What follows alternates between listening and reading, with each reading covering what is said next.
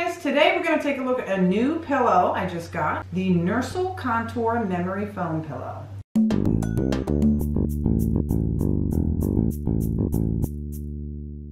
So let's take a look at the box.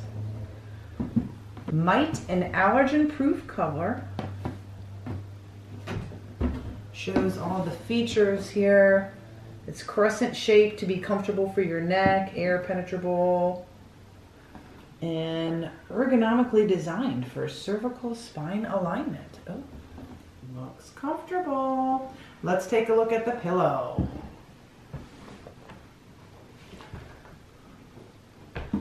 So it's difficult to find a good pillow, one that provides support but is also soft. I like the concept of memory foam and the benefits that it provides, but I also like fluffy soft pillows. This is soft enough to provide comfort and support.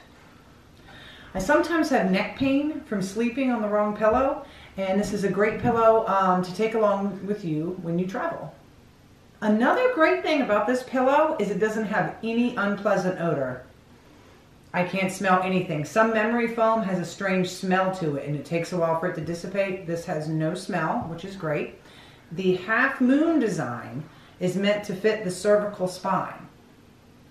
It is also designed to reduce snoring because it keeps your head and neck at the right posture.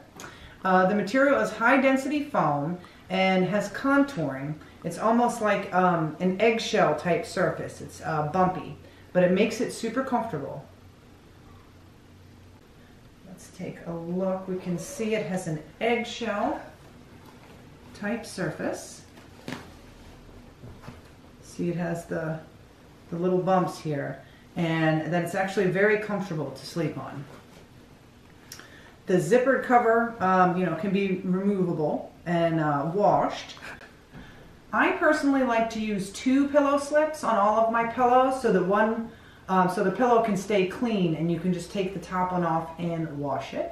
When I take a pillow traveling, I'll even put an extra pillow slip on top. That way, right before I go to sleep, I can remove it and the pillow is clean for any dust or anything that gets on it in the car during travel. I love the feel and texture of this pillow. It has just the right amount of give.